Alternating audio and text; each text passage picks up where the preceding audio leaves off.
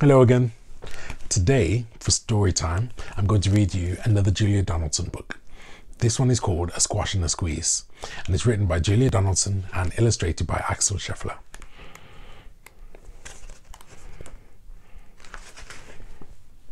A little old lady lived by herself, with a table and chairs and a jug on her shelf.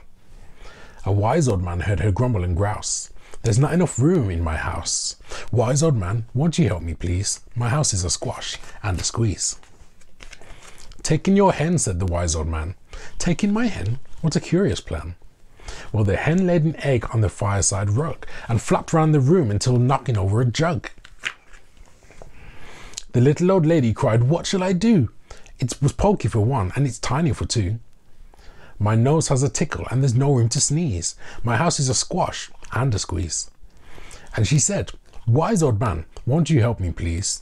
My house is a squash and a squeeze." "Take in your goat," said the wise old man. "Take in my goat? What a curious plan." Well, the goat chewed the curtains and trod on the egg, then sat down at the table to niggle the table leg. The little old lady cried, "Glory be! It was tiny for two and it's titty for three. The hen pecks the goat and the goat's got fleas. My house is a squash and a squeeze." And she said, "Wise old man, won't you help me please? My house is a squash and a squeeze." "Take in your pig," said the wise old man. "Take in my pig? What a curious plan." So she took in her pig, who kept chasing the hen and raiding the larder again and again. The little old lady cried, "Stop, I implore! It was titty for three and it's teeny for four. Even the pig in the larder agrees. My house is a squash and a squeeze." And she said, "Wise old man, won't you help me please? My house is a squash and a squeeze." "Take in your cow," said the wise old man.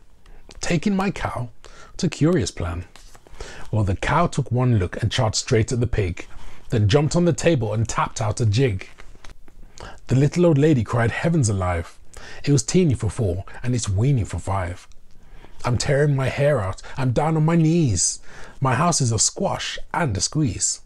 And she said, "Wise old man, won't you help me please? My house is a squash and a squeeze." "Take them all out," said the wise old man, "but then I'll be back where I first began." So she opened the window and out flew the hen. "That's better, at least I can sneeze again." She shooed out the goat and she shoved out the pig. My house is beginning to feel pretty big. She huffed and she puffed and she pushed out the cow. "Just look at my house, it's enormous now."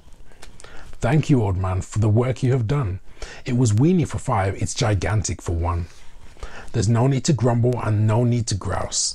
There's plenty of room in my house." And now she's full of frolics and fiddly-dees, and it isn't a squash and it isn't a squeeze. Yes, she's full of frolics and fiddly-dees. It isn't a squash or a squeeze. I hope you enjoyed that story, and I'll see you next time for another one. Bye.